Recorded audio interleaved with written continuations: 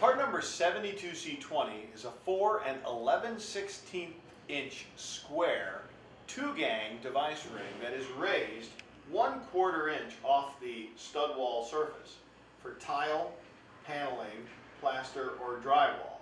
To mount this unit, you simply identify the screws on the 4 11/16 inch box, align the mounting tab, slide them into place, and then tighten the screws to get a good secure installation.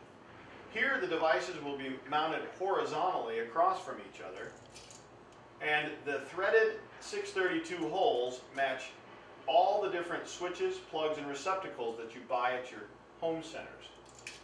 Again, the 1/4 inch raised is great for paneling or thin drywall like 1/4 inch drywall. For these and other great products, visit us online at garvinindustries.com.